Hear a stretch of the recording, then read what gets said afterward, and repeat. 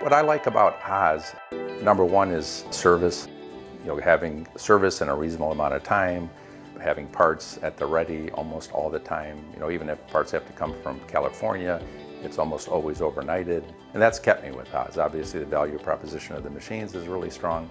We've never had a problem with holding accuracy or tolerance, so there's really nothing to complain about. It's just a good bang for the buck.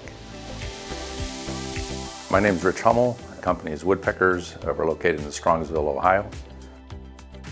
I started the company in 1988. It was an offshoot of a hobby as a woodworker.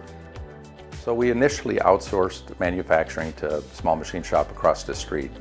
That didn't go as smoothly as I would have liked. So out of frustration, I bought a VFOE, learned how to run it. A couple years later, followed it up with a mini mill and a VF4 with Haas's pallet changer, and ended up with a SL20 as well. And just piece by piece, every year we add more machinery as demand dictates.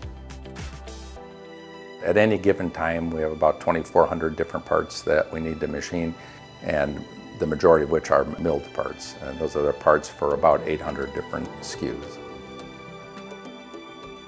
We have two horizontals, two EC400s with pallet pools. Those are relatively new. We got those last year, I believe. It gives us the ability to machine any part, all 6 sides in a 3+2 type of setup. We almost always get a VF3, for instance, with a Mitaco pallet changer. It's just a great marriage. We've tracked every part for every job we've ever run in 20 years.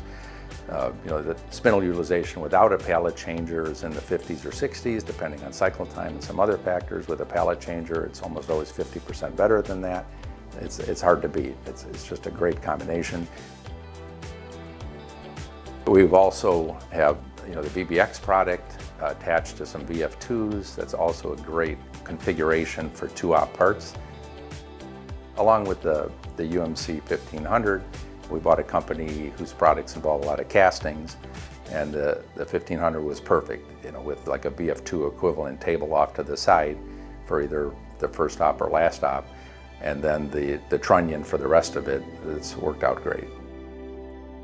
We buy a bunch of options, always 15K, always through the spindle coolant, almost every option available, always part and tool probing, rotation and scaling, always the high-speed machining option. I wouldn't order a machine without it, quite honestly.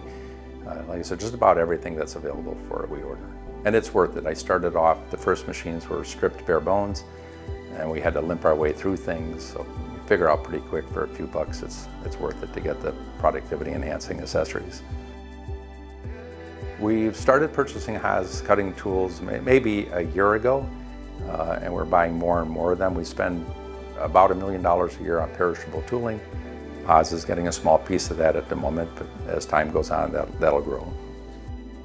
Our customer are woodworking hobbyists. We deliberately are just focused on what the home woodworker might want or need. The tools can be anything. We're not married to a particular segment. If hobbyists have an interest in turning tools, we make turning tools. If they have an interest in table saw accessories, we make table saw accessories. We usually introduce a new tool about every 3 weeks. So we're pretty busy. Our engineering department's busy, and of course, along with the production shop. We've always maintained a pretty aggressive growth posture. We have purchased property to build a significant larger facility, which we intend to populate with a lot more Haas machines.